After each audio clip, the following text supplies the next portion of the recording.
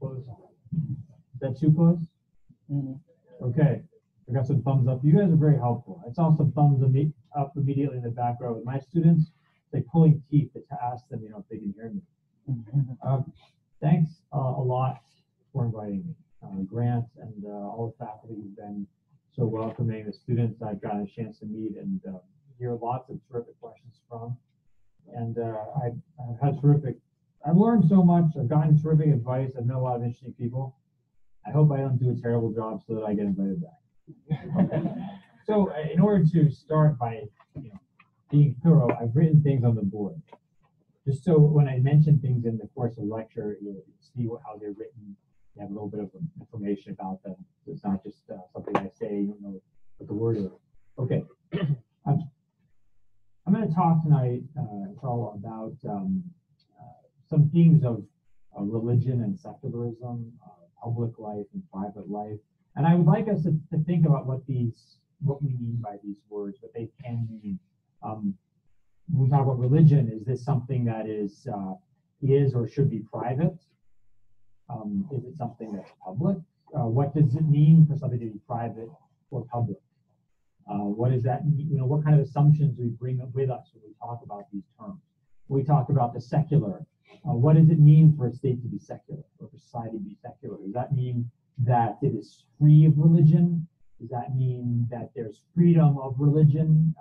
What does that mean? Does that mean freedom of religious practice, whether it's public or private? Does it mean freedom of conscience?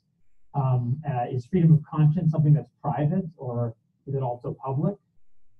So these are terms that are all very complicated, but I'm not going to even try to resolve everything I just talked about in half an hour roughly. But I want you to keep these concepts in mind, because I think you'll see that they come up repeatedly in the discussion. What I'm going to try and do is talk about just some maybe important themes that come up when I think about how Muslims talk to one another, and a lot of the questions that non-Muslims have about Islam and about Muslim life. So I'm going to try and cover some common areas of controversy. But in the process, I'm going to try and I'm going to do that through maybe what I think is a coherent discussion about some of these themes. Okay, I'm going to start out with two little anecdotes.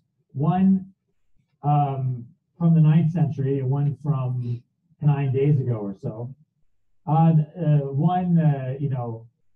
bloodier than the other one, right? More violent. So some of you may have heard the story. In the 9th century, in the city of Cordoba, which is now in southern Spain, which was the capital of Muslim Spain until it was captured by Christians in the year 1236.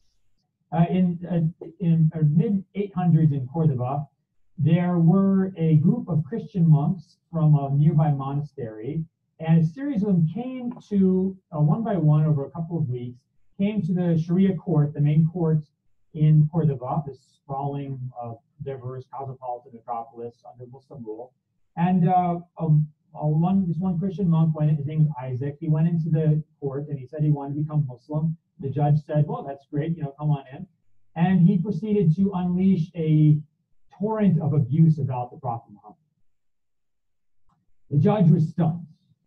He started crying. He was shocked. He asked if this person was crazy. Get him out of here. The youth insisted on continuing to insult the Prophet Muhammad. The judge again asked him to stop, asked him what was wrong with him. He insisted on continuing to insult the Prophet Muhammad.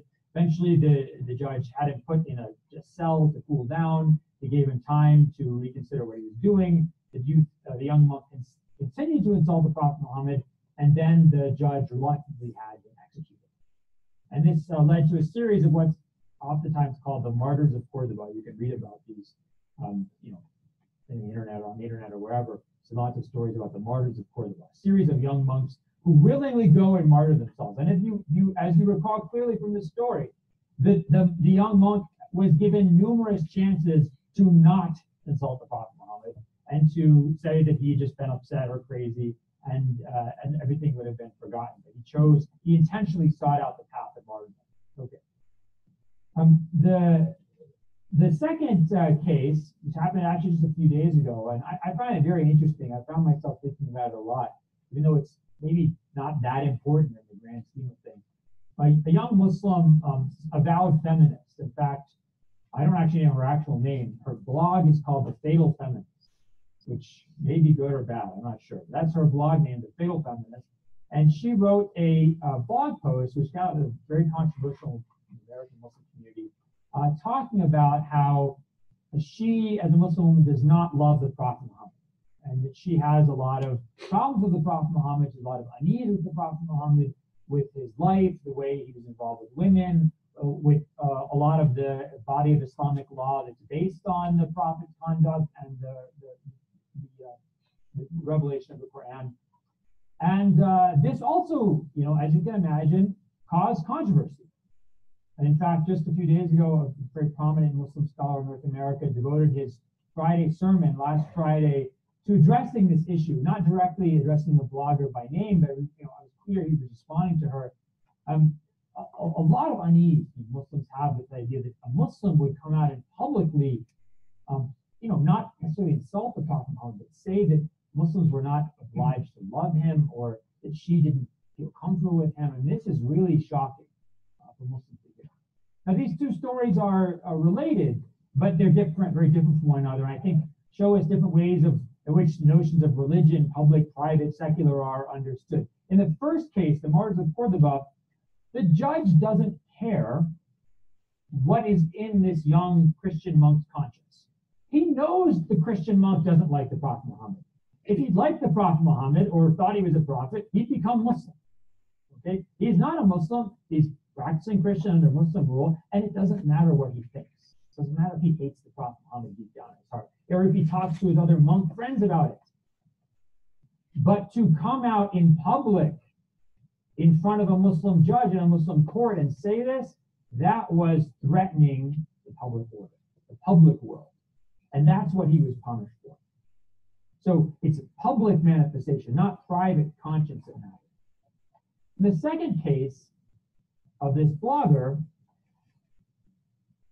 when there was the response of Muslims to her blog was a lot of Muslims were very critical.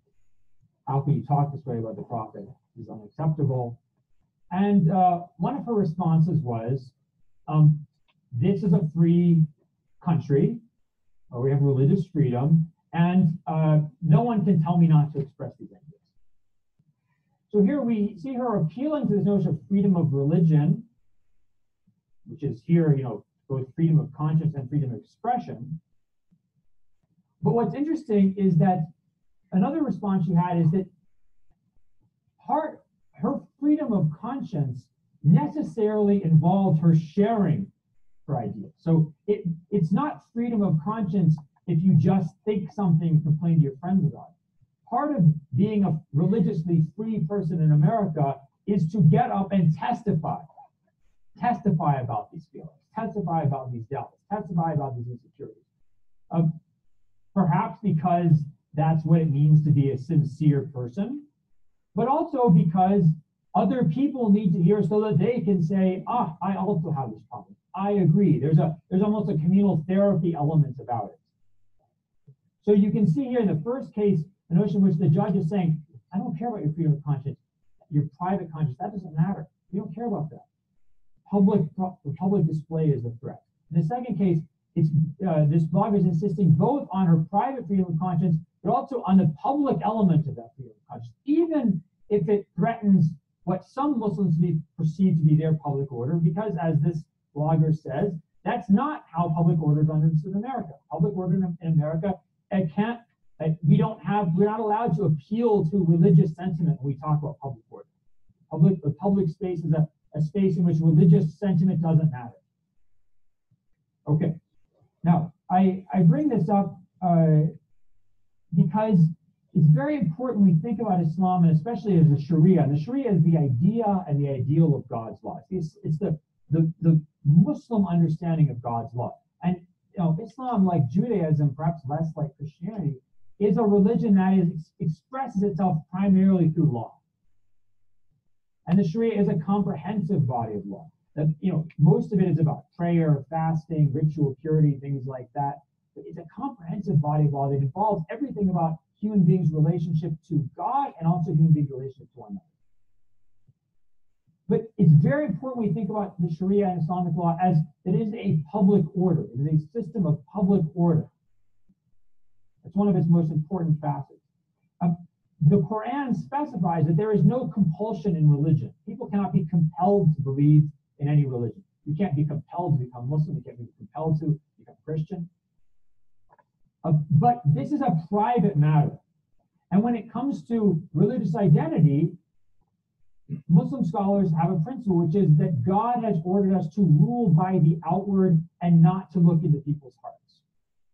So Muslims as legal actors deal with one another and deal with society on outward appearances, not by looking into what's in people's hearts or in their souls or in their consciences.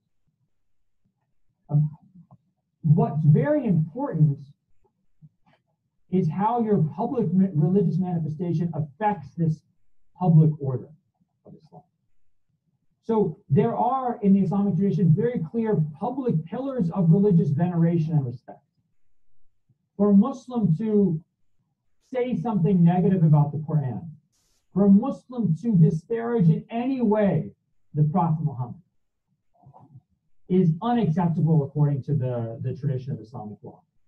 And this is an extreme case by a scholar from Cordoba in the 12th century, before this martyrs incident happened, but he's a little bit extreme, but it gives you an idea of how. He said that if you were to go up to someone and call them, this is the second time I'm asking if I can curse at BYU. If you were to call them the son of a B word, okay, and it turns out that that person's mother is actually descendant of the Prophet, even if you didn't know that, you would be executed.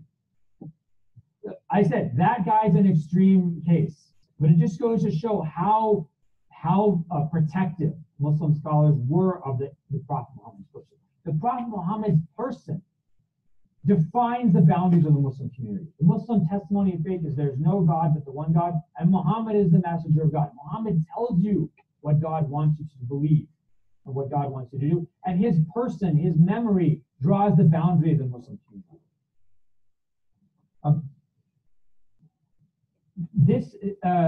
This notion of public order is also extremely important, not just in the way that Muslims deal with themselves or understand their law or their relationship to God, but also the hierarchy of Islamic civilization. So Islamic civilization, which you could spend a while defining, but essentially that area of land historically, or those peoples and societies that over which God's law, the Sharia, ruled historically or continues to rule, was for many, many centuries majority non-Muslim. Places like Egypt only became majority Muslim in the 12th century. Iraq, 12th century. Anatolia, only 15th century, you have the majority of the population Muslim. So Muslims spent many, and until the modern period, Muslim majorities rule over non-Muslim minorities. Sometimes, like in India, over non-Muslim majorities. But there was a clear hierarchy in Islamic civilization. Muslims were on top. Under them were these protected religious minorities, dhimmis, who had the freedom to practice their religion, but did not have the same status as Muslims. And people like to complain about, oh, see, Islam is discriminating. By the way, I'm Muslim. I don't know if you know that or matters. Just FYI. Sometimes I forget that people might not know that. So I'm Muslim. The people say, oh, see, Islam is discriminatory against other religions. But think about this. In order to enter that elite class in Islamic civilization, you just have to become Muslim, which takes about 3 seconds. In our society, in our country, we deprive lots of people of full rights, whether they're residents, immigrants, undocumented people. And those people, there's very little they can do to change that status. So, I mean, just think about that for a second. Which system is more discriminatory? I'm not trying to take sides. I'm just saying food for thought. Food for thought. So this was, this hierarchy is extremely important. What this monk had done, what these monks, these martyrs of Cordoba had done, is they'd come and challenge this order, challenge this public order, this hierarchy. If a Muslim left Islam, let's say a Muslim said, I'm not Muslim anymore, I want to become Christian. this was also a serious challenge to that logic, right? You could go from a lower level in a non-Muslim minority and enter the elite. That sort of affirmed the logic of the society. But if you were to leave that ruling group and go down, that challenged the dominance of Islam, the kind of ultimate truth of Islam. But again, it's public performance that matters, not private conscience. And a great example of this is in the 9th and 10th centuries, there's a series of Muslims who convert to Christianity in Egypt and Iraq. And we know about this because their stories are recorded in Christian books of martyrdom. So it's actually Christians telling these stories about Muslims who become Christian, not Muslims telling the story. Every one of these people, Muslims who become Christian, they all get executed. Because what happens? They become Christian, and then the monks who guided them on the path say, now go forth and proclaim your new faith. They go forth, they proclaim their new faith, and then they get executed for apostasy. Except one guy. The monks tell him, go forth and proclaim your new faith. And he says, I don't think so. I'm not going to do that. He becomes a monk. He lives his whole life in a monastery, writing books. In fact, he's writing books against Islam. He lives to a ripe old age and dies a natural death. What's the difference between these cases? It's not the fact, they were all Muslims who left their religion and became Christian. The question is, did they go out and publicly manifest it? By the way, the guy who survived, his father wrote a letter to the ruler in Egypt saying, my son has apostatized. You need to have him executed. And the caliph didn't care. The ruler in Egypt didn't care. He was uninterested. So this was being brought to his attention because there's a public element. He had no interest in punishing this person. Okay.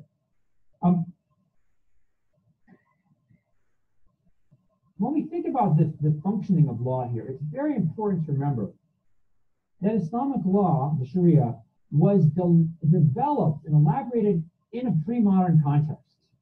In a pre-modern context. You might say, oh, that's obvious, Professor Brown. Thanks a lot. Why is that important?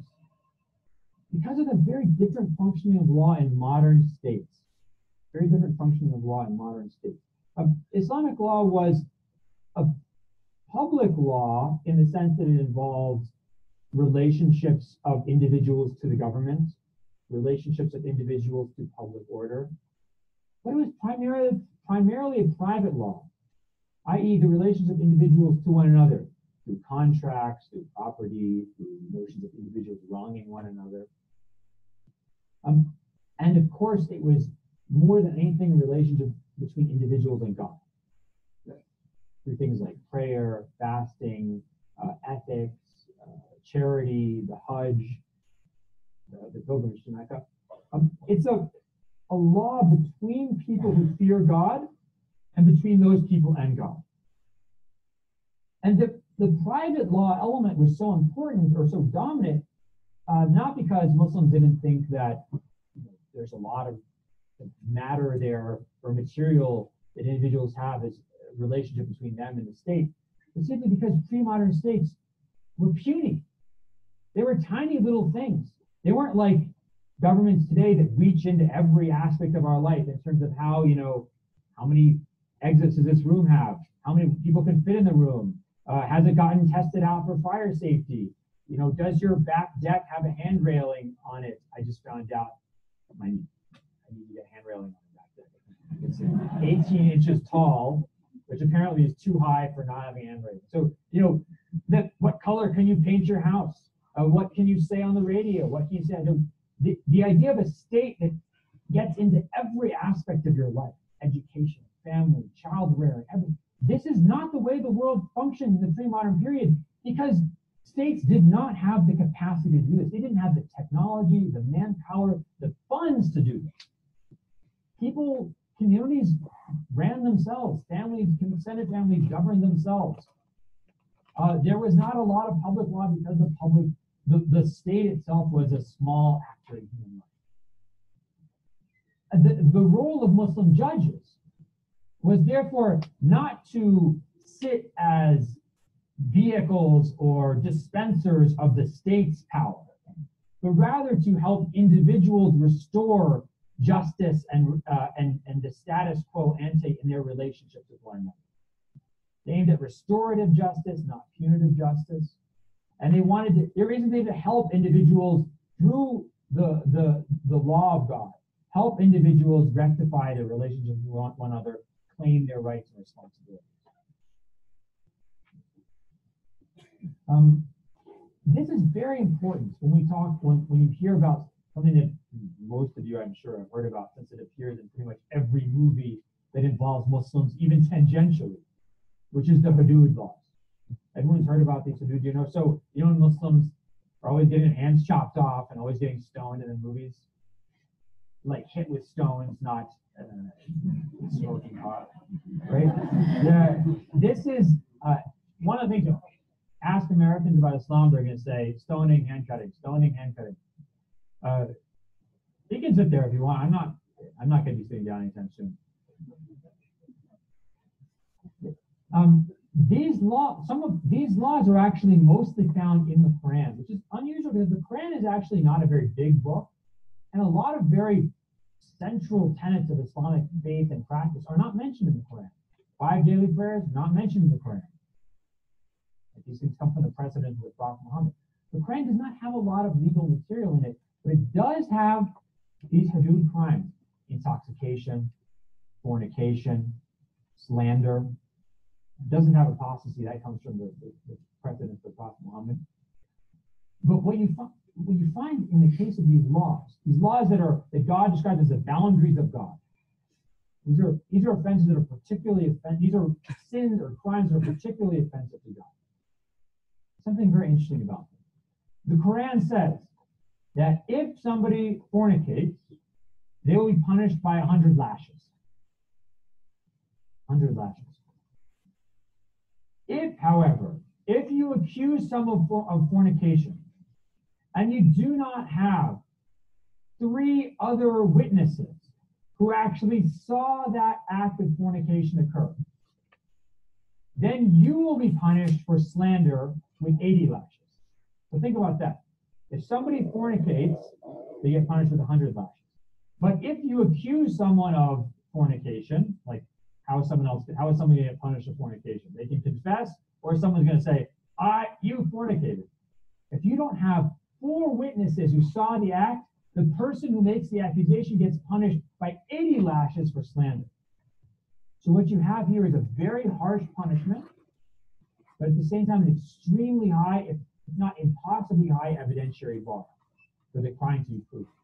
Just to show how hard it was to prove this, in the 500 years that the Ottoman Empire ruled Istanbul, Constantinople, there was only 1 instance of fornication being punished.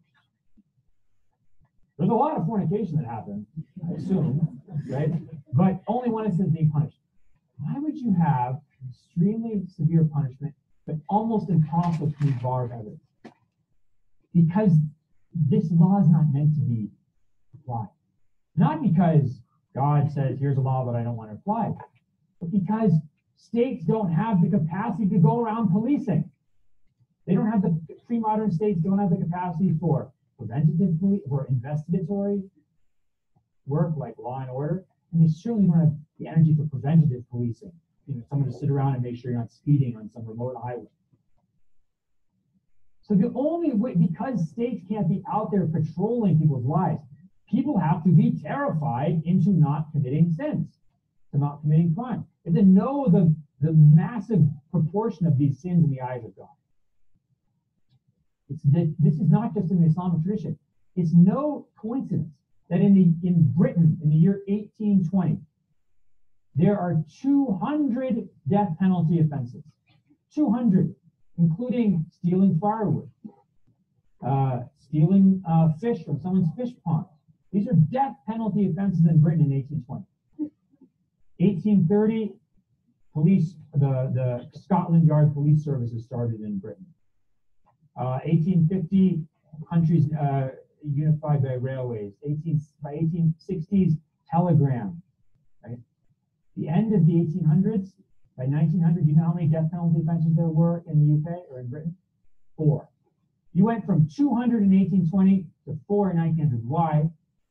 Did everyone just get enlightened all of a sudden? No. Suddenly you actually have police and a state with the infrastructure to punish and to investigate crimes. By the way, just like the hudud, people didn't get put to death for stealing firewood. If someone was caught stealing firewood, something that would happen is, for example, they would reduce the value of the being stolen from the amount that would require a death penalty to a lower amount, which would require, some kind of year in prison or something like that. So just like the Islamic tradition, you have these very severe punishments, but the way that the court actually functioned would reduce them in practice. Okay. The reason why I bring this up in the case of public and notions of public religion and private religion for Muslims is that so many people are getting seats. That's great. There's a lot of debate in the Muslim world and between Muslims and non-Muslim states or non-Muslim voices in the public square about what Muslims should say about the hudud.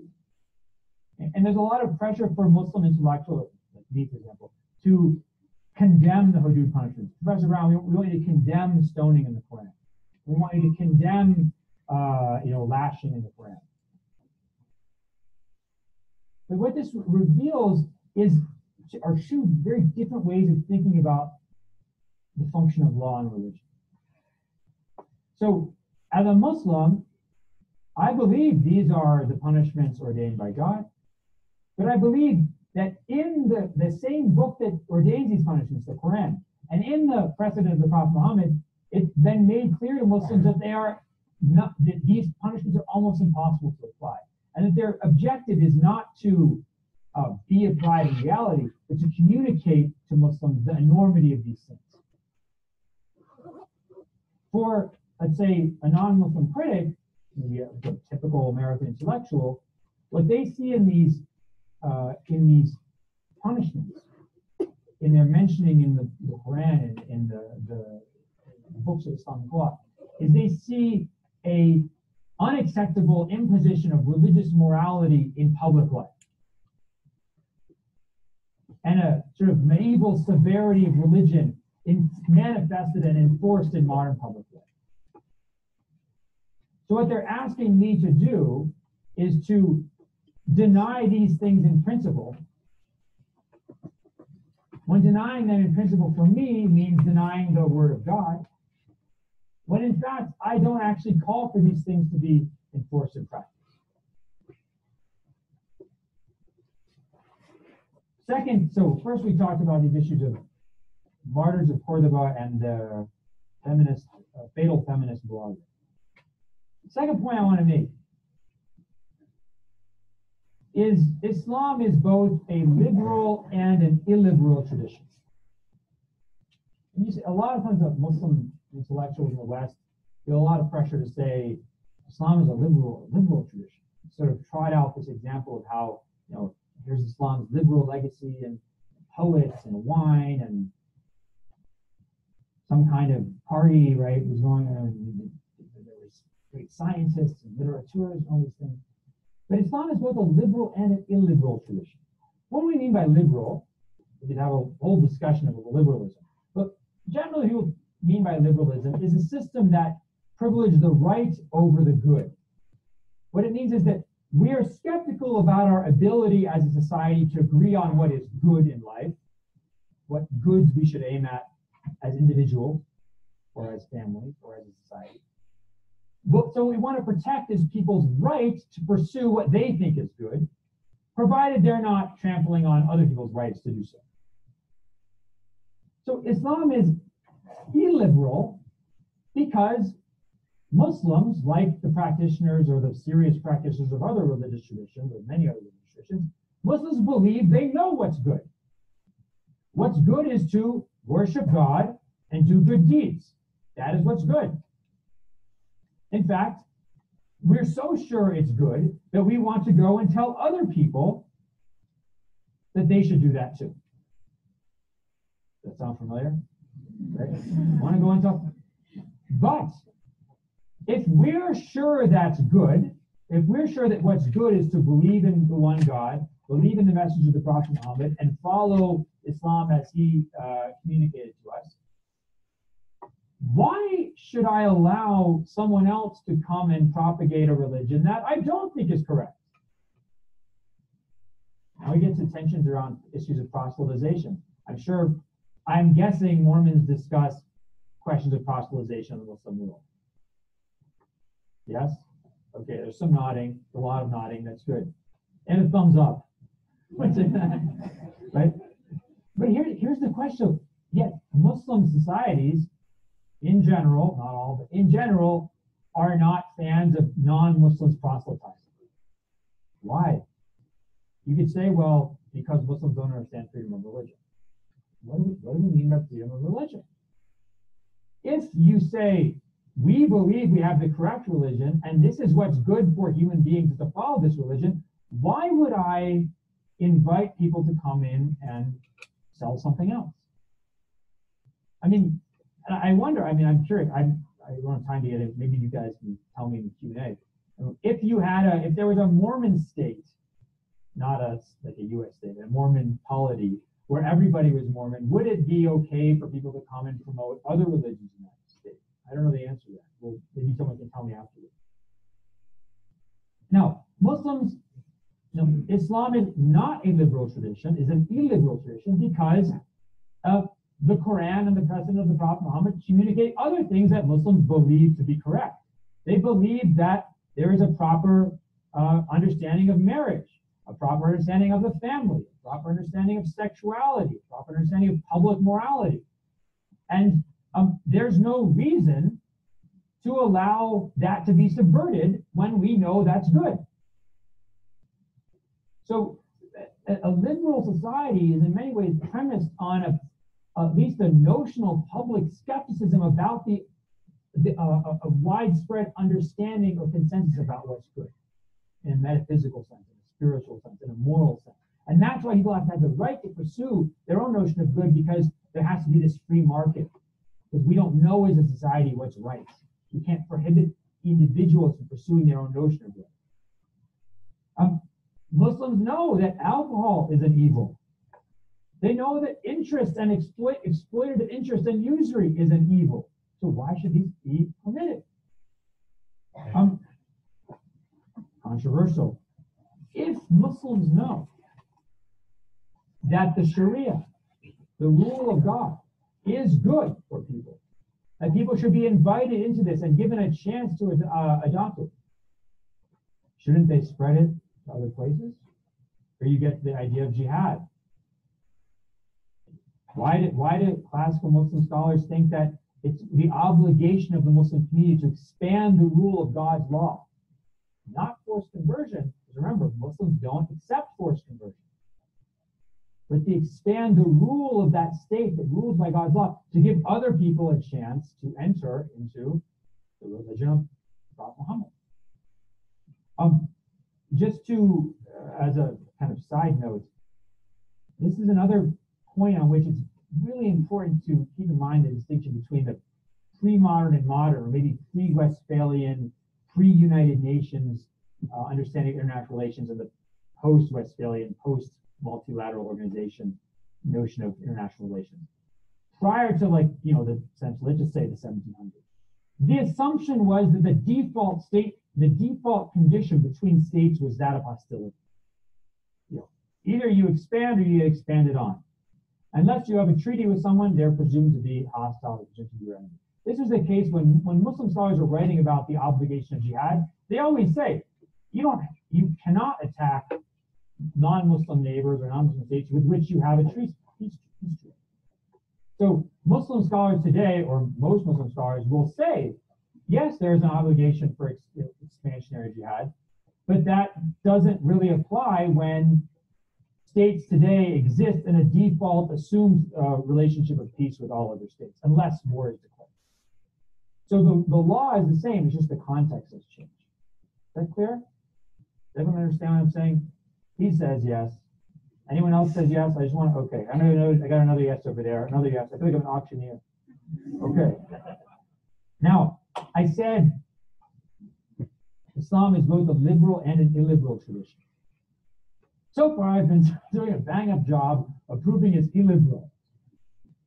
I'm definitely not a very good proselytizer, so this is can't be accused of that. How is it a liberal tradition?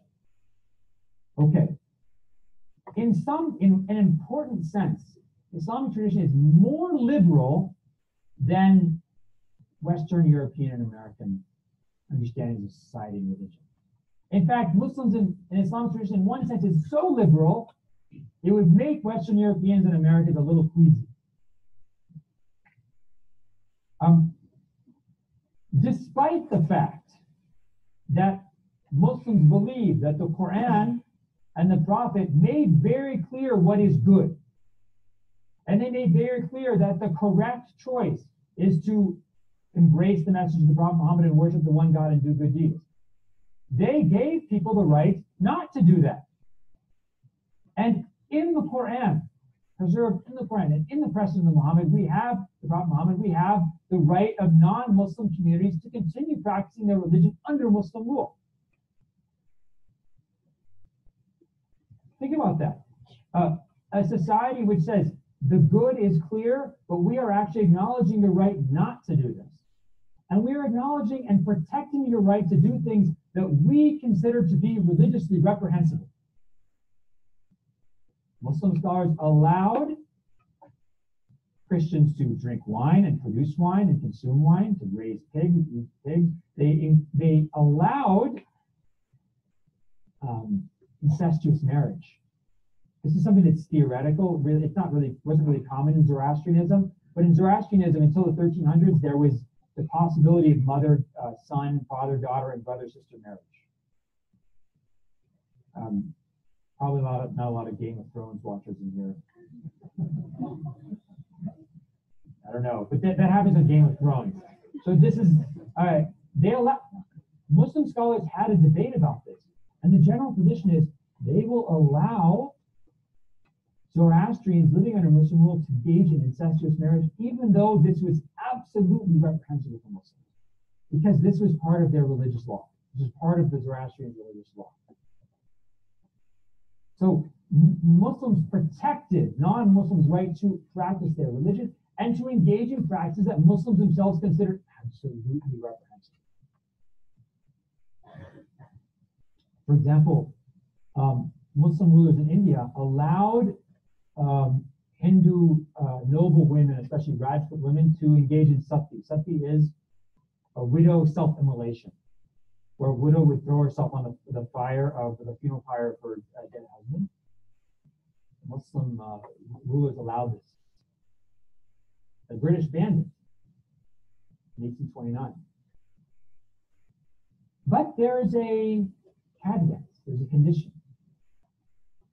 Muslim scholars around the late 700s, the early 800s, based on their understanding of the Quran, the precedent of the Prophet Muhammad, the facts of the early Muslim community, derived what's called hukuk al-ibad. The main word that the Quran uses to talk about human beings, it talks about human beings as the slaves of God. So hukuk al-ibad literally means human rights. It's the rights of human beings. So you heard it here, Muslims invented human rights. Go find a use of the word human rights prior to 800 and I'll change my opinion. Later on, they expanded this to more, but the three main ones are the right to physical inviolability. No one can come up and hurt you or kill you without some just cause, so I can't just go to Professor Underwood and kick him in the head without facing some consequences. No one can take away your property without just cause, and you have the right to practice religion. Any religion. But religious practice could not mean a violation of these other two rights. So, for example, the Prophet Muhammad, in a letter to the Christians of the city of Najran, Najran is today inside Arabia, that's right on the border of Yemen. He writes a letter to them saying, you get to keep your churches, your cross, your bishops, we're not going to mess with you at all, but you can't engage in interest, in usury. You can't engage in usury. Why? Usury is violating the property rights of others. these Hindu noblewomen, when they wanted to perform sati, they were allowed, but they had to go to the Muslim governor and get permission. Why? So the Muslim governor could make sure they weren't being forced to do it. Because if someone forces you to do it, they're violating your right to physical inviolability. You want to do it yourself, and that's part of your religion. Do you hear me? Mm-hmm. Interesting. I'm just going to talk really loud. Does that work? Oh, great. Maybe this will come back on. I hope I'm not talking really loud at that moment. So, all right. In this sense, Islam is a very liberal tradition because Western Europeans and Americans cannot accept, for example, the idea of minorities that have marital practices that the majority considers reprehensible. Things like polygamy. Now it's working. Excellent. The British could not morally accept the idea of a widow throwing herself on the pyre of her husband. And by the way, it's interesting when you read what is the 1878? Is it Reynolds or Davis? Reynolds. Should check this out before I start my talk. If you read the opinion in that case, the judge talks about polygamy and sati in this. He says this is just like sati. This is reasonable human beings cannot accept it. Muslims accepted that other religious traditions do things and think they're right that Muslims don't agree with. And if that's part of their religion, it has to be protected, provided it doesn't violate these three basic human rights, which all human beings have, Muslim or non-Muslim. Okay. Finally, I want to end with a discussion about voices that contest all of this. I started the talk talking about this, this judge in Cordoba in the 9th century and this blogger in the 21st century. Both are Muslims. Both see themselves as speaking for the religion or as voices of that religion, as qualified participants in religious life. These are two very different eras, two very different contexts, two very different understandings of who has the right to speak for Islam. Is it the classically trained Muslim scholar who studied for years in a school of law and is a judge, or is it a lay intellectual who sees his or her right as a modern person with reason and all the enlightenment and tools of the modern world? Is it that person's right also to pour in their bucket into the greater discussion about what's right and wrong for Muslims, what Muslims should or shouldn't think or do? The Islamic tradition, historically and for many people up until the present, was a solid core of certainties surrounded by a thick thicket of probabilities. So there's certain things that Muslim scholars understood to be what they called the essential tenets of the religion. Things known axiomatically as part of Islam. There's only one God. Muhammad is the prophet of God. Muhammad is the last prophet of God. You have to believe in angels. You have to believe in the Quran. You have to believe in previous prophets. Fornication is prohibited. Theft is prohibited. Intoxication is prohibited. 5 daily prayers are required. Zakat tax is required. Sodomy is prohibited, right? These are, you might come up with a list of maybe half a page long. These are the things that are known, all Muslims agree on, all Muslim scholars agree on. And if you deny one of these things, you you can't really call yourself a Muslim.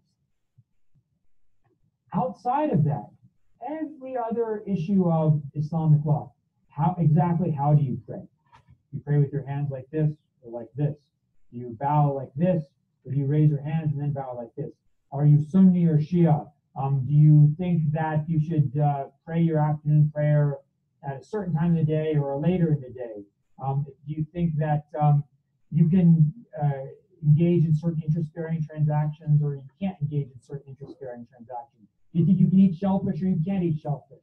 These things are all questions on which Muslim scholars have opinions, but they acknowledge that disagreement on these issues does not in any way affect your status as a Muslim.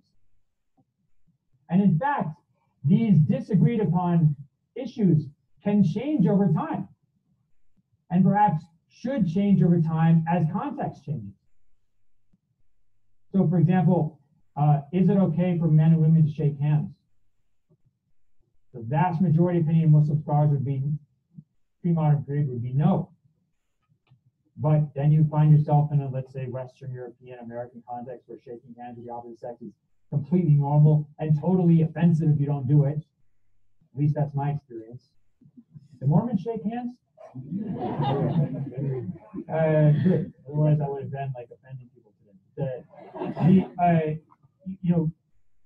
Now that a lot of Muslim scholars are like, well, this issue, there's multiple opinions on, so maybe we should switch to the opinion that allows shaking hands. Because really, what's the big deal about shaking hands? Let's change the thing. Or can you get a car loan if you need a car so that your daughter can take the car and be safe instead of being on the bus? Things like this.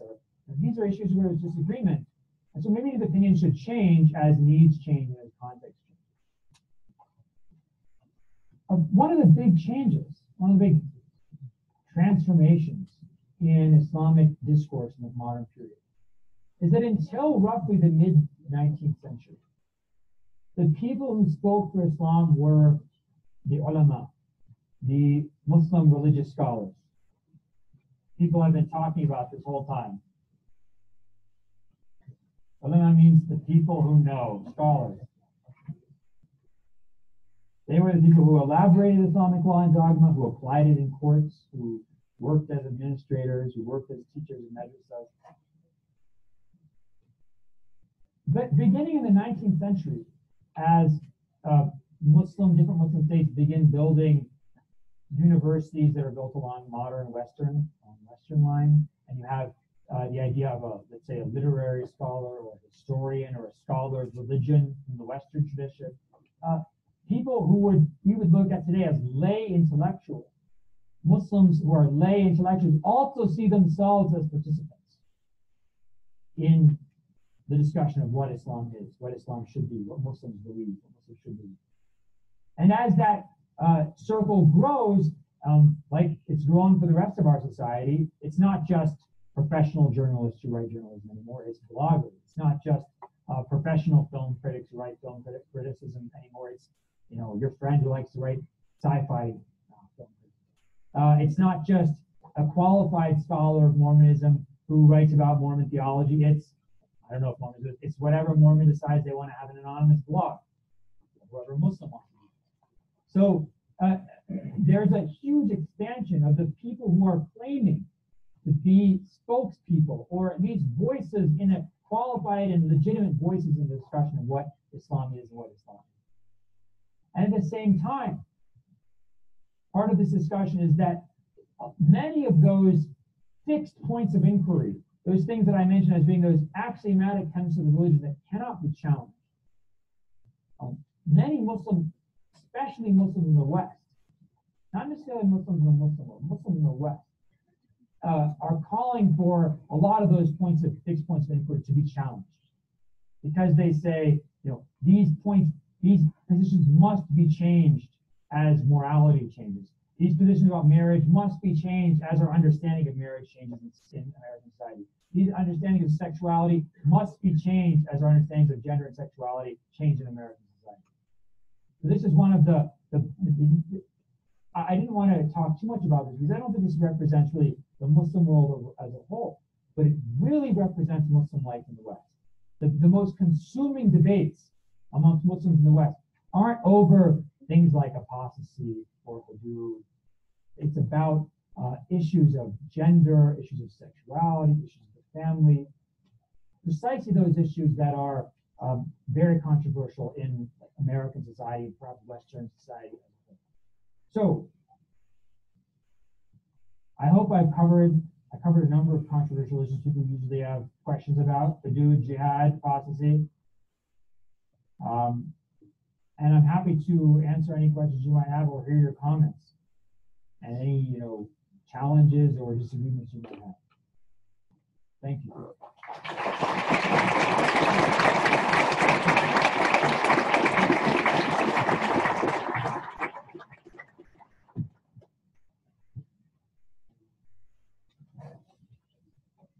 Folks, we'd like to invite you to come up to the little, they gave us this microphone, but it doesn't seem like it's going to work here. Who's our tech expert? Surely in this crowd, we have someone who knows what's going on. Turn it on up here.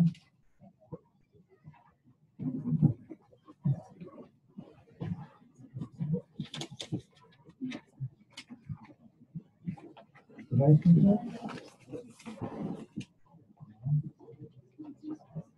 Thank you all who are departing for your attendance, and thank you all for the courtesy of waiting to complete your address to depart. That's the most one can ask for.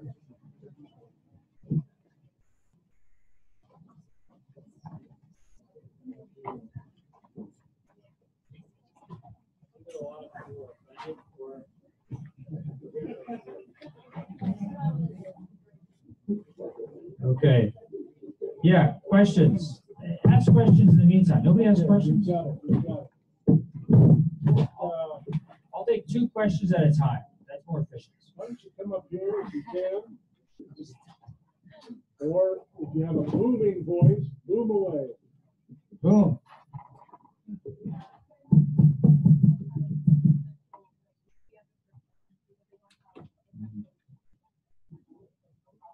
Yeah.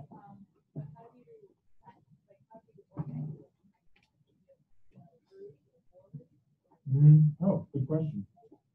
Could you repeat the question? I'll repeat it as when I answer. That's why it's good to use the mic. But okay, next question. Yes, you. My question is in the context of communicating with an audience that doesn't have very strong backgrounds on Islam. I think especially within America, a lot of information is received about groups that, so when someone talks about Islam in America, there's a pretty good chance that they're talking about Daesh or ISIS. And they're like, what that means is Islam. And so within that, and like an example of something like martyrdom, that over time has developed where like originally like a very religious subject, but in Palestine with the PLO and then throughout the Arab Spring, there's these developing definitions of it that becomes more and more a like civil religious idea that's still drawing on these concepts of religion. How do you separate, like discern between those two when you talk to people? How do you explain that there are like I think like this idea of like the istishhadi in Palestine, like there are religious backgrounds, but for the PLO it was very much like a political and nationalist movement. And how do you like acknowledge that there are like there's religious symbolism going on there, but it's not but there's a distinction between like I think my understanding of the things you said, like your understanding of Islam and like specific acts within like the Arab Spring or the PLO in terms of martyrdom. So how do you address that? Okay, so the first question is about how does authority function in the Islamic tradition? I mean, there's no pope. How are decisions made? How are those kind of positions disseminated? So in the Sunni tradition, which is the vast majority of Muslims, about 85–90% of Muslims are Sunni Muslims. There is no, there's like about 1.5, 1.6 billion Muslims. And even from the very beginning of Islam, it starts out as a huge geographic expanse in which local traditions emerge very quickly. So in general, the people who speak for Islam are not the Muslim rulers, who are essentially just political authorities, although they have some capacity to choose to enforce certain laws or ask certain laws to be followed. But the Sharia is developed by these Muslim scholars, the ulama, and they are the people whose opinion determines what Islam is. They speak for Islam. What happens is, Over time, different schools of law and bodies of opinion coalesce into 4 schools of law in Sunni Islam. So basically 4 different bodies of law in Sunni Islam, and maybe 2 or 3 schools of theology. And so people follow whatever is the school of law that is in where they live. So if you live in Morocco, everybody there follows the Maliki school of law. If you live in Jakarta, everybody there follows the Shafi school of law. If you live in Delhi or Karachi, everyone there follows the Hanafi school of law. And within those schools of law, there are established historical authorities, texts that people would go to as their main references. And in the present day, in whatever present time you're living in, there are certain scholars who emerge as particularly authoritative. How do they emerge as such? Combination of their peers' recognition of them, of their knowledge, and of their understanding, and then of popular acclaim, which creates an interesting dynamic. Because if Muslim scholars are supposed to guide the masses,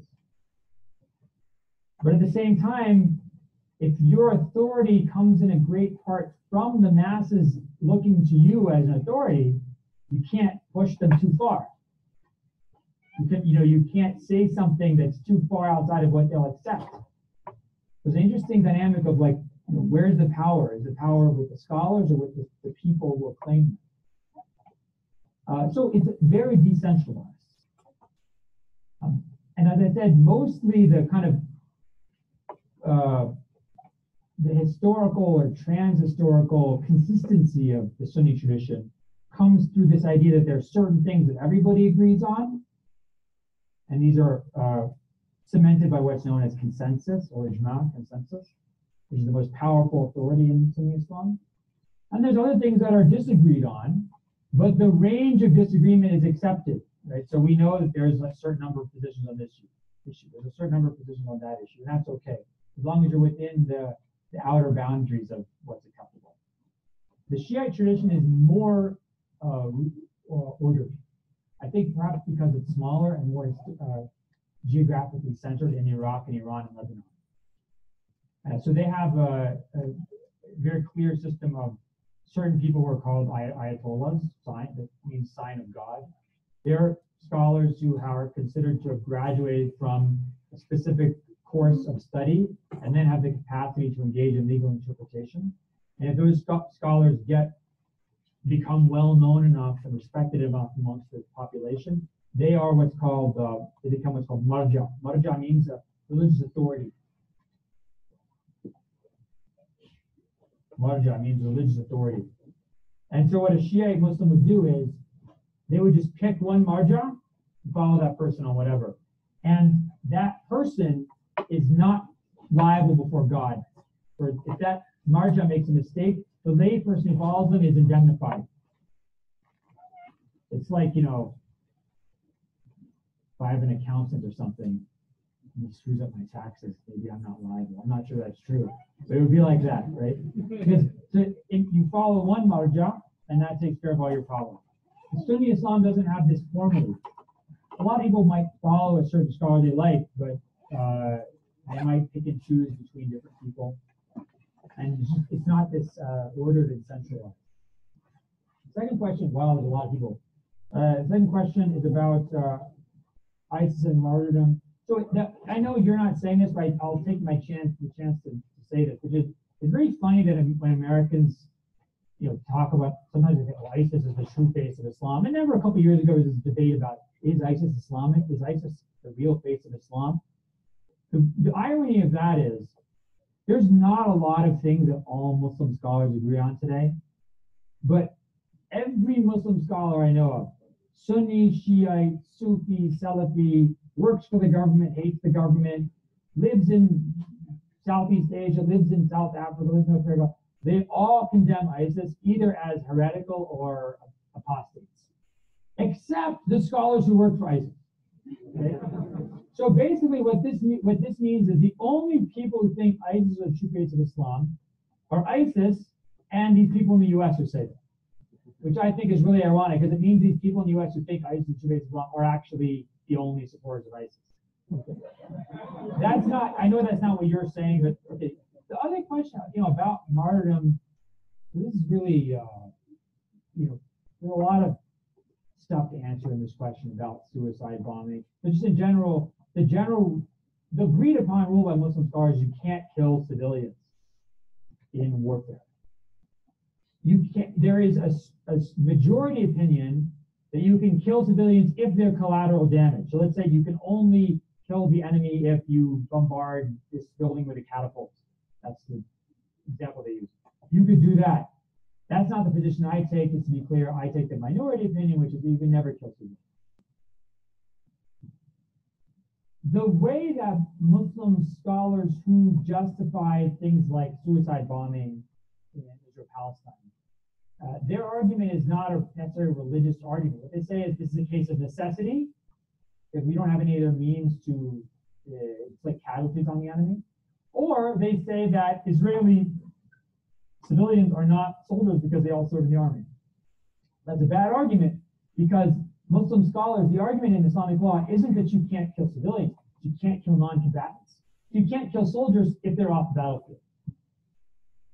This other argument that Muslims who want to engage in, let's just say terrorist attacks on civilians, the argument they use, and sorry, this is a repetition of what I said earlier today, some of you were there, they don't use an Islamic argument at all. They use a perverted democratic argument.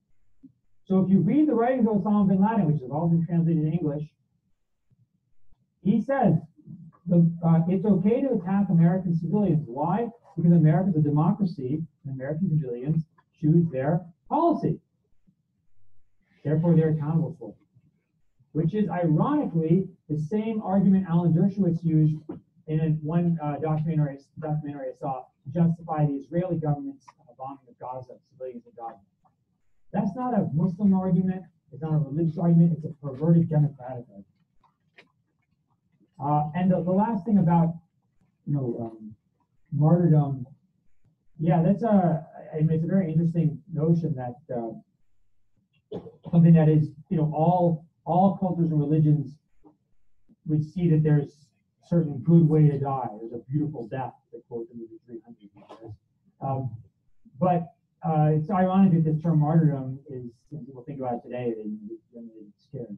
The last part of your question, which I'll address just very quickly, is how do you, let's say I'm a Muslim or you're someone who wants to educate people properly about Islam, and someone comes up to you and asks you about this controversial issue. How do you answer in a way that's both accurate but also is going to try and dispel ignorance as opposed to sort of compound it? That's a really hard balance to strike. I mean, just look at my talk tonight. Maybe some of you go away saying, religion's weird. I don't like this. I mean, I would have failed in my duty as a Muslim to convince you that my religion is correct. But I think that I would have succeeded in my duty as a scholar to convey information to you in a way that may help you understand the historical tradition. And I have to balance between those two. It's very difficult to do, and I feel guilty a lot of the time. Next question. So this question, you kind of answered it with Jaren's last question. So kind of a follow-up is the term radical Islamic terrorism. From my understanding of Islam and what you've been talking about, it's a pretty oxymoronic phrase, radical Islamic terrorism. So I'm curious as to what your response to that phrase is, because it is such a widely used phrase in radical American Islamic news. terrorism. Yes, that's okay. Good question. If you don't mind me asking, are you a revert? And follow up to that, how has your experience, or if you're not, how have you seen other reverts to Islam sort of integrate into the community? Okay. Okay. Two questions. We'll answer them both. First question was about radical Islamic terrorism. Is it I think it's also important we acknowledge what's being talked about here. So, some Muslims do engage in just absolutely unacceptable, horrific attacks on civilians. And I condemn that. And, if some people say, why don't Muslims speak out more? I don't know. Muslims trip over themselves to condemn terrorism. They do it so much they get tired of doing it. And there's this one high school student, Muslim high school student, if you go, there's I think it's a website called MuslimsCondemnStuff.com or something. She compiled a spreadsheet of just thousands of examples of Muslim individuals and scholars and organizations and public officials condemning ISIS or terrorism or whatever. Condemn this stuff all the time. And I mean, to the extent that, yeah, okay, Muslim groups like Al-Qaeda or ISIS do horrific stuff. And if Donald Trump and other people want to say that's bad stuff, I agree with them. But we should also acknowledge, what's going on behind that statement. So when Donald Trump gets up and says radical Islamic terrorism is bad, he's not just saying that, these groups are specifically bad and we don't like what they're doing. What he's saying is all Muslims that we're suspicious of, or that have political views that we don't like, are potentially these people or supporters of these people. And moreover, these groups who are doing this are monstrous and are coming out of nowhere, and there's no cause for what they're doing, and therefore U.S. foreign policy has no responsibility or culpability, or is not a cause in any of this. That stuff I totally disagree. That stuff I totally disagree with, right? It's extremely important that Americans and other people in the world distinguish between Muslims who engage in unacceptable acts of violence and Muslims who have political views that are unpopular.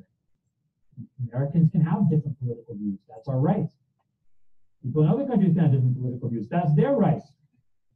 And finally, if Americans don't understand that our policies abroad and the millions of Muslims that we've killed in the past 30 years, just since 2003 in Pakistan, Afghanistan, and Iraq, some 1.3 million. If we don't acknowledge that these actions injure a lot of people and create a lot of enemies, then we're just being naive. And that's it. I mean, like the famous Onion headline, new bomb developed by Pentagon creates 1,000 terrorists, a single blast. And it's being ridiculous to think that you can deal death around the globe and it's not going to create any enemies. I, as an American, want to minimize the number of people who want to hurt me, who want to hurt my family. I think that should be our government's policy. Okay. The second question of the young lady about me being my convert to Islam. Yeah, I became Muslim when I was 19, so I never drank legally. Pretty interesting, right? It's not a good audience for that.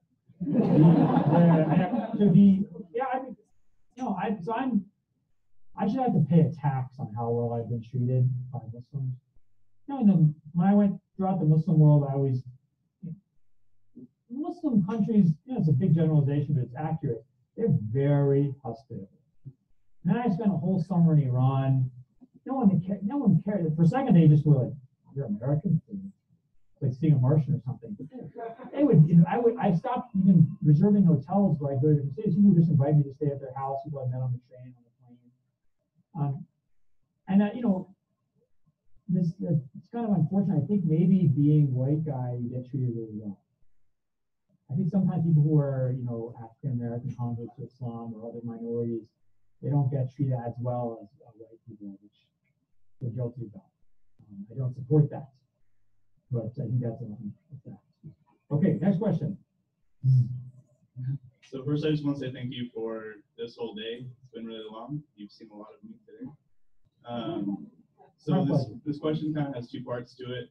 So in the United States, as far as living Sharia goes, and you were talking about schools of law earlier, we don't necessarily, I guess there's two options. We either don't have a school of law, or this is kind of a convergence of so many schools of law that there's so many to pick from. So can you, as a Muslim, from your point of view, live Sharia to its fullest, or to its fullness? And then is an Islamic government essential to living Sharia law, or can it be lived under the American legal system as it currently stands? Oh, two very good questions. Okay, next. I'm just curious about your opinion on the future of the ulema and the madrasas and kind of how it relates in this Western society with the rise of social medias and people having a more of a louder voice in the Muslim community and what you think that future is.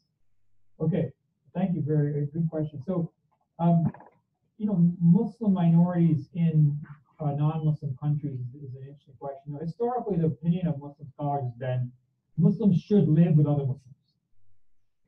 Ideally, Muslims shouldn't live in non-Muslim lands, but they can if they're allowed to practice their religion, and if they have the capacity to educate other people in those countries or to proselytize their religion, then there's actually a benefit to them being there. So Muslims in America, and generally Muslims in the West, are allowed to practice their religion freely. If, for example, Muslim women were prevented from wearing headscarves, if Muslims were prevented from praying, if Muslims were forced to eat pork or something, then that would be another question. And actually, there's a number of states, I think last count, I counted 17 states in the U.S. that have passed or are trying to pass laws prohibiting the Sharia. I don't know what that means. But technically what it means is that me praying is illegal in Tennessee or something like that. So I'm not saying Muslims should leave Tennessee, but if those laws became realities, then that would actually be grounds for Muslims they shouldn't live in that place. Okay, so the nature of the Muslim community is important in answering the question of what school of law they follow. So, for example, the Muslims in Germany are mainly Turkish, Muslims of Turkish descent. They all follow the Hanafi school of law. Muslims in America come from all over the place: South Asian, Arab, African American, Southeast Asian, everywhere. So there tends to be more of like a mixing and matching between these different schools. The third possibility is what's called, and I think it's sort of, these things all coexist, is what's called the jurisprudence of minorities, fiqh al-aqaliyat. The idea that Muslim minorities have special legal needs, and so they can, let's say, like mix and match more. They don't just follow one school of law. They can take, I gave you this example earlier today. There's most Muslim schools of law consider dog saliva to be ritually unclean. So if dog saliva got on your pants, you'd have to change your pants before you pray. You have to wash your pants. That's tough if there's people with dogs in your neighborhood, dogs are coming and licking you. So maybe, in this case, you would take the position of the Maliki school of law, which doesn't consider dogs to be unclean. You might have another issue like for example, can you have, when does the Friday prayer time come in? So Friday prayer is a weekly communal prayer. Friday is a work day in America. People would go during their lunch break. But sometimes of the year, and in some places, the Friday prayer might be way after lunchtime. So can you have Friday prayer before the noon prayer, the normal time of the noon prayer? Most schools of law would say no, you have to wait for the noon prayer to come in, which might be, let's say, 2 p.m. or 3 p.m. The Hanbali school of law says no, you can have the Friday prayer even before that. So mosques in America basically all take that opinion because it allows them to keep the Friday prayer time during lunchtime. People could get off from their work. I think those were the questions. Yes, next. Right. To ask a personal question, you said you converted to Islam when you were 19. Mm-hmm. Could you describe your process and your upbringing and why you chose Islam? That couldn't have been an easy decision. Yeah, that's interesting. That's okay. Good question. Next. Okay, so my question probably isn't as technical or scholarly as some of the other ones that you've got. No big deal. Okay, great. I was wondering if you could talk a little bit about the individual relationship with Allah and like how He works in your life and yeah. Very touching. Yes. Last one. My question is kind of related to the last question too. I'm asking this obviously out of ignorance because I don't understand or I don't know. But according to Islam, what is the nature of God? Is he in a corporeal body like you and me, or is he spiritual? Does he fill the expanse of space? What is his nature? What are his characteristics or attributes? Okay. Ooh, that's a big one. Okay, so my conversion story, I'd say look it up online, but there's so much horrible stuff going on online. It's Islamophobia. It's not pretty. What can I say? So I was raised Episcopalian, which is like American Anglicanism, which is like a Catholic without the Pope, they say. But my family, we went to church every Sunday, and I was an acolyte. I went to full course of acolyte work. But oddly enough, religion played zero role in our family, which is kind of odd. I don't know how these two things coexisted, but I was by far the most religious person in my family, but no one ever talked about God in my house. So I had very little attachment to Christianity because it was just this thing that I did on Sundays and no rule in my life otherwise. But I was very religious. I believed in God. And I went through maybe your normal upper middle class white teenage massive angst phase. Read Taoism. I went to high school in California. That didn't help, So I was. I just was I guess I was searching. And then when I went to college, ironically, Georgetown has I went to undergraduate at Georgetown. Georgetown has a theology requirement, which kind of backfired in this case because I took just randomly took a class on Islam to fulfill my theology requirement, and then I just was really interested in it. And then I don't know, I just felt like this was the religion I believed in my whole life. And it was interesting you say it was a courageous decision. I think that was the word you used. I don't want to belittle myself or my religion, but in a way, I think it was a naive decision. But I don't idealistic, better word. I was completely idealistic. At the point in my life, I just made decisions based on pure ideas, but no thought about consequence whatsoever. I thought, if I find the truth, I have to follow it. This is the truth, I have to follow it. I didn't think about, what this would mean for my family, my friends, my possibility of running for public office, all these things. None of this stuff crossed my mind. And only later on, as time went on, I realized the impact this would have on my life. I don't regret it in any way, but I wonder sometimes, so now I'm married, I have kids, thank God, and I wonder, if I were to encounter, if I were, to still be whatever I was before and to encounter Islam now, if I had that same realization, if I would have the courage to alter my life so much. I don't know if I would. I did write something online one time ago. I think I didn't pick the title, someone else did. It's like From Wasp to Muslim or something. You look that up. Oh, it might be the only thing that has a title. Okay. Relationship to God. It's interesting. I'm a very private religious person. I'm not a very I don't do public religious performance very well. And Muslims are always saying MashaAllah and God, SubhanAllah and all these things about God and crying and things like that. I'm not very good at this stuff. For me, it's a very private experience, which is hard because it's hard to talk to my kids about that. It's hard to even other people ask me about it. But there's moments in my life that I go back to, moments of fear, moments of terror, when the truth became clear to me.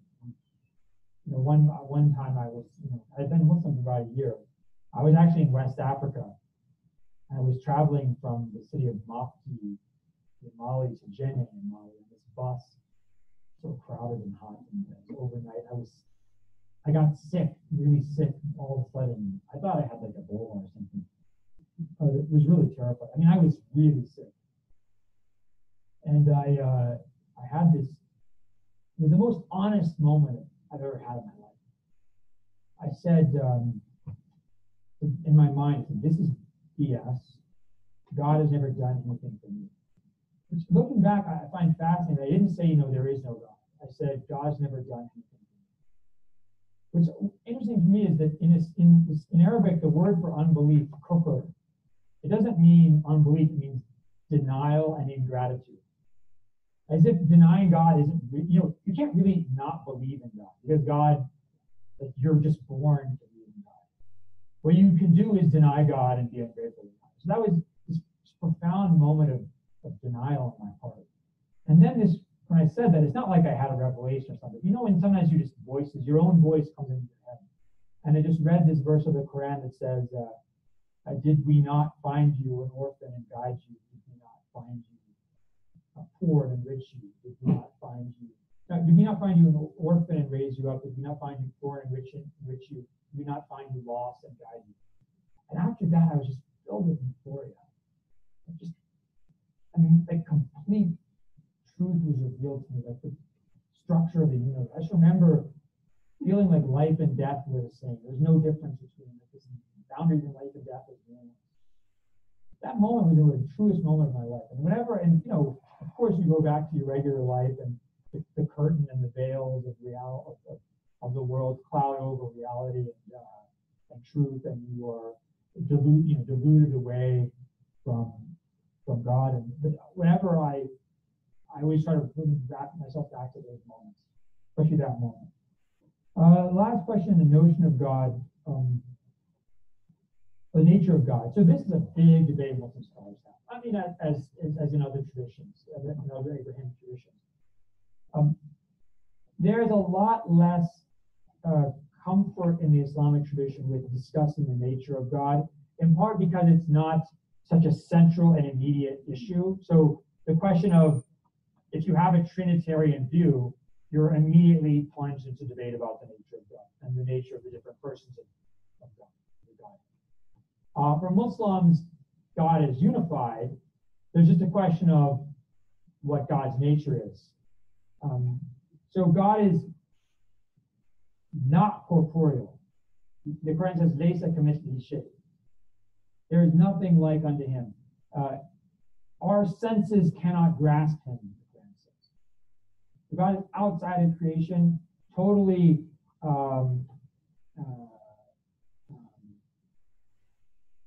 beyond our conception. The nature of God is beyond our conception. In fact, what we can do is not ponder his nature, but ponder his attributes. All-knowing, all-powerful, all-hearing, all-seeing, living, willing, eternal, just, speaking, the beginning, the end, the outer, the inner, peace, the punisher, the forgiver. So Muslims must to meditate on the attributes of God, because the nature of God is too great for us to comprehend. So that's a general discussion overall. Of course, Muslim scholars have spent a lot of time discussing the nature of God. But this is actually a very controversial discussion for Muslim scholars to get into. There's a whole school of thought in Islamic theology that says that discussion itself is inappropriate. That basically God has communicated what we need to know about him in the Quran, and that's it. And if you start asking questions about that, it's called khawd. Khawd literally means wading into something, like wading into the oceans where you're just going to drown. I don't know if that answers your question. Okay. Folks, it has been an absolute pleasure. I hope it was interesting.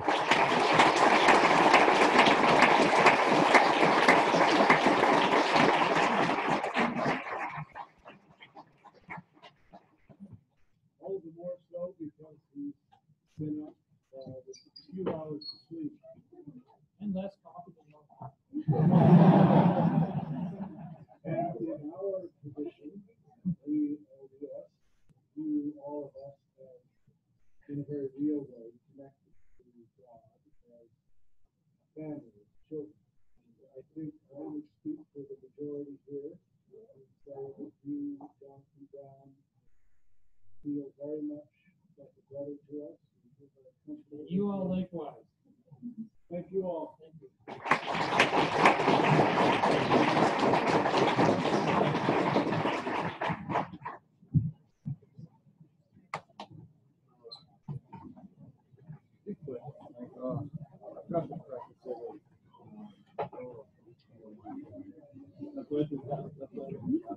That's